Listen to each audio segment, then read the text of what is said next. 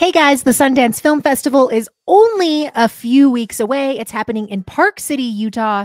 It is going to be happening the January 18th through January 28th.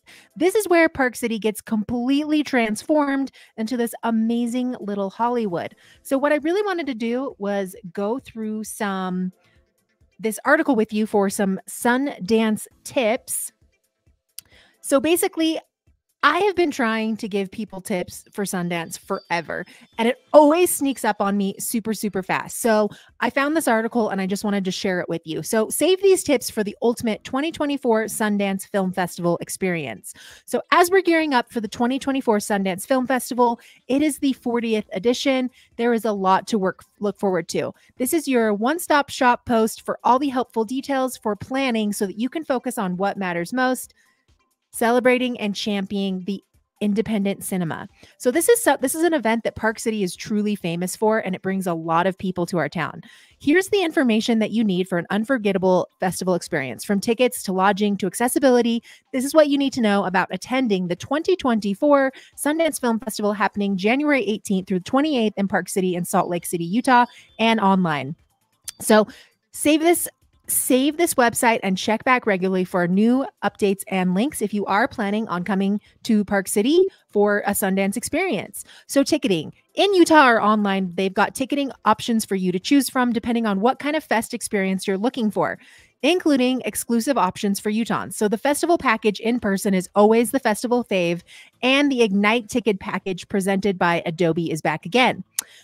New to the lineup this year is the festival package second half, in-person design so that you can catch even more screenings or see your favorite films again, and be sure to save the date for January 11th when the single film tickets sale begins. Everyone should experience the Sundance Film Festival from Salt Lake City at least once. So, did you know that there are also a number of films this year that will have world premieres in Salt Lake City? The 2023 festival saw Willie Nelson and Family, The Amazing Maurice, Poacher, and others premiere in Salt Lake City. From decked out venues to pop-up merch, there will be plenty of festing to do in beautiful Salt Lake City. Our Salt Lake City Pass in person is a great option to take advantage of the capital of Utah. This pass offers unlimited screenings in Salt Lake City and priority access to Salt Lake City theaters. We are also thrilled to have another year of online screenings from January 25th to 28th for fest goers who can't make it to Utah this year. Our festival package online will get you 10 tickets for online screenings with on-demand access so you can watch your favorite films from your TV, computer, or your tablet. With so many options, the 2024 festival journey is yours to create. So if you click here, you can get all the information that you need to watch online, including your computer system requirements. If you have questions or for more information on how to purchase tickets, click on their How to Fest ticketing page. Make sure that you secure your lodging. Reserve your lodging through the booking partners sites and get hooked up with a free gift of your choice. Choose between airport transfer, film tickets, and Lyft credits. When you're visiting the lodging page, you will see some hotels and condos labeled as SFF pick. Those are a few of our recommended lodging options for a number of reasons. Whether it's due to location, for example, it's right on Main Street, value, and even where the stars like to stay. I'll never forget when I was when I was with my old real estate company, we had an office right on Park Ave, and Demi Moore was standing outside of my office, and I was just like, her hair is beautiful. Looks so good. Like it was pretty crazy. So you will see some stars around. You just got to keep your eyes open. When I was in high school, I will never forget, we would literally like ditch class to go like walk around on Main Street and take pictures of celebrities. If they were nice to us, they took pictures with us, right? We were getting like 15. So stock up on festival swag. First goers might also remember how fast several of our merch items sold out last year. So expect the same for 2024 and be the first to grab your swag when the online store drops in November. And remember, we have 3 merch pop-ups in Park City and 1 in Salt Lake. So just save some room in your suitcase because you might need it. So explore our accessibility options. A festival that is accessible to all fest goers is a successful one. If you have questions regarding the accessibility options for the 2024 festival, visit the accessibility page on the festival platform. This is an ongoing effort, and our accessibility team is here for you. If you would like to provide feedback or if you have an accessibility question, you can contact them.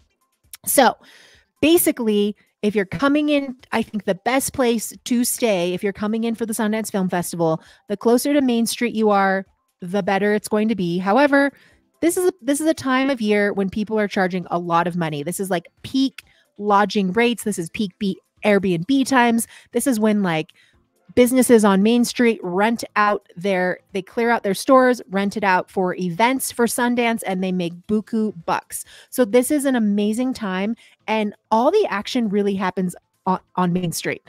Like there's nothing really going on at Kimball Junction or the outlying areas. Like it's mostly happening on Main Street. This is also one of the best times to ski because most people that are here are not here for skiing. They're here to watch the movies, to go to the events. They're here to support the events. They're filmmakers, directors, they're actors in the events, their support staff, their friends, they're the entourages, whatever it is. And, you know, they're not big skiers. So that is the time to really hit the slopes is when the Sundance Film Festival is here. But just keep in mind that lodging and finding a place to stay could be a little bit more difficult and more expensive just because everybody's here for that Sundance Film Festival, but it is a really fun time. It's a classic thing to do in Park City, and make sure that you hit up Main Street, go check it out, go check out a movie. Hey, what's up? My name is Nicole Bowdle. I'm a local real estate agent in Park City, Utah. I've lived in Park City for 37 years. If you're thinking about buying or selling real estate in Park City, Utah, and you want to contact me, my information is always dropped down in the description link down below, and I'll see you at the Sundance Film Festival.